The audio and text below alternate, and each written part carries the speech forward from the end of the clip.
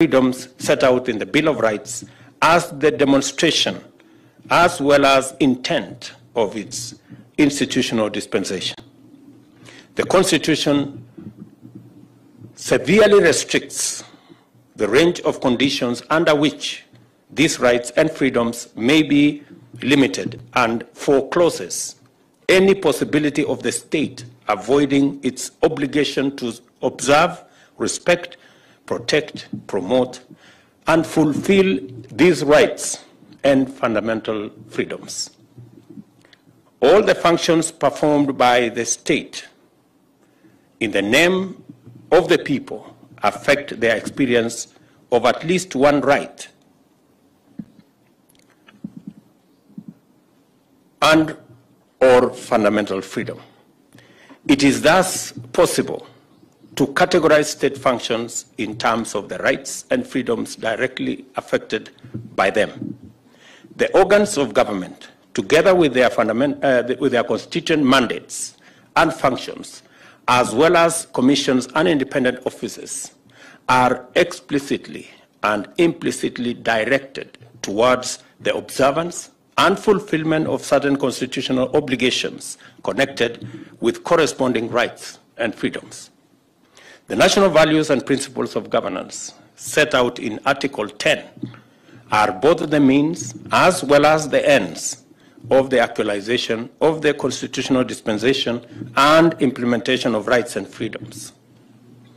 We have classified our ministries, departments, and agencies into thematic clusters for effective coordination of delivery and for better evaluation of performance. The thematic clusters are based on the pillars of our bottom-up economic transformation agenda, commonly known as the Plan for the Rapid Socio-Economic Transformation of our country to achieve shared prosperity from the bottom going up. A number of functions can be seen to be cross-cutting and may be understood to be principally enablers. In any event, the pillars of our transformational agenda converge with the economic and social rights in Article 43 of our Constitution. We are, on a continuous basis, mindful of the constitutional imperatives tied to our work. They inform our intentions as well as our methods. I realize with much humility that to perform these functions, discharge our commitments, and actualize the foregoing obligations, I am vested with the constitutional authority to constitute certain offices and to appoint state and public officers. I am also authorized to mobilize resources and allocate them for expenditure through the budget in order to finance performance of their duties. I do not perform these functions in isolation. I must receive sound technical advice through my cabinet and other agencies, consult other organs of government, and defer to the feedback from commissions and independent offices. The people's representatives in Parliament furnish me with the necessary instruments to act, including to allocate and spend funds. From time to time, the judiciary likewise furnishes me with decisions, opinions, and advisories arising from its exclusive constitutional mandate to interpret the Constitution and all laws. We are cognizant of this robust system of checks and balances, which locks us into a purposive dynamic that permits us to do only right and proper acts and restrain us from pursuing improper and illegitimate objectives and courses of action. The Constitution recognizes the need for an institution to safeguard government against perverse or undesirable effects arising from a distortion of the system of checks and balances through collusion, capture, impunity, or asymmetry. It also recognizes the possibility of abuse, corruption, conflict of interest, and undue influence that can undermine the effectiveness of government and frustrate public interest. The safeguard designed by the Constitution to ensure that the public interest is insulated from failures in the three arms of government is the institution of commissions and independent offices set out in Chapter 15 of the Constitution. The objects for which they are established are explicit. 1, to protect the sovereignty of the people. 2, to ensure the observance by all state organs of democratic values and principles. And 3, to promote constitutionalism. A very strong indicator of their safeguard, or a very strong indicator of their safeguard role, is the constitutional architecture, in the fact that they are only subject to the Constitution, the law, and utterly liberated from any external influence, control, or direction. Likewise, to further highlight this constitutional pride of place, the tenure, terms of service, discipline, and removal are rigorous and entailed by design and are also explicitly expressed in the Constitution itself. To remove a member of a commission or holder of independent office, a petition has to be transmitted to the President after consideration by the National Assembly. The President may suspend the member, but shall appoint a tribunal to investigate the matter and make a binding recommendation to the President. There is no provision for a tribunal to say the President will decide. It is the tribunal that decides whether that person is dismissed or is reinstated. Commissions and independent offices are indispensable to the integrity, efficiency, and effectiveness of government, much in the same way as the internal audit function does to organizations. It generates actionable insights to orient strategy implementation so as to avoid risks and losses, enhance integrity and accountability, and improve governance and controls. We are committed as an administration to full and consistent compliance with the Constitution as a means of achieving sustainability in our governance agenda and demonstrating that sustainable development demands institutional soundness, which calls for constitutionalism. We are not going to indulge in the escapist fallacies of excusing impunity by citing development, or the cynical binaries pitting prosperity as a trade-off against freedom, or for that matter, compromising democracy and oversight in the name of unity. We will never go back to the handshake conundrum that compromised the oversight role of the opposition over government in the name of unity. And we are going to demonstrate that it is possible to work with the people who did not vote for you as an opposition, holding government to account, but serve all the people of Kenya without distinction of who voted for which side. That is a possibility. And that is a reality we must live with. The integrity of the state lies in constitutionalism. For us to deliver on our commitments and achieve the transformation we envisage, we must recognize that our institutions matter. All institutions matter. As you know, this position is not new. We pledged to take measures to enhance the autonomy and efficacy of independent institutions from the first day of this administration.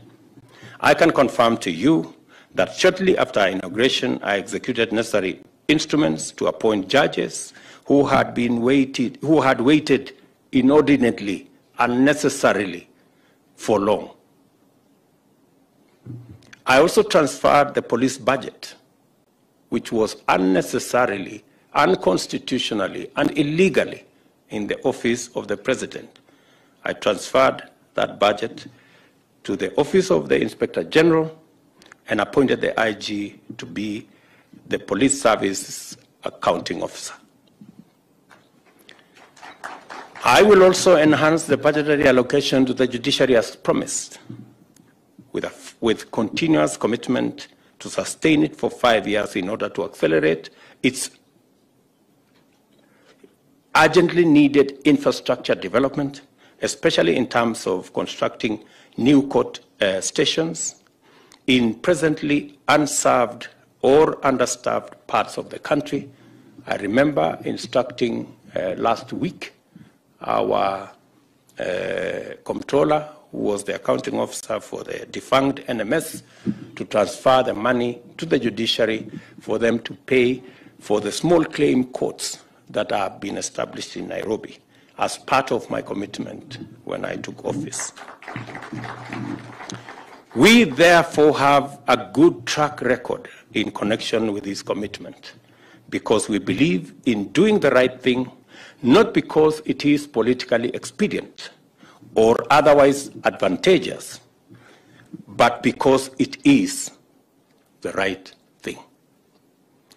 And the Constitution is our ultimate benchmark of what is right. We have walked this road for a while now, and the judiciary can bear witness that there has been no attempt whatsoever to capture the judiciary or any of its constituent organizations and departments or any of its officers. We want to strengthen our republic by expanding its economy while enriching its institutions. And I mean all institutions, the institutions of parliament, the institution of the judiciary, the institutions under the Chapter 15 institutions of independent offices and independent commissions. Any policy which has the intention or effect of undermining or compromising the autonomy and effective functioning of commissions and independent offices directly assaults the people's sovereignty and through commission or omission sabotages the realization of important rights and freedoms.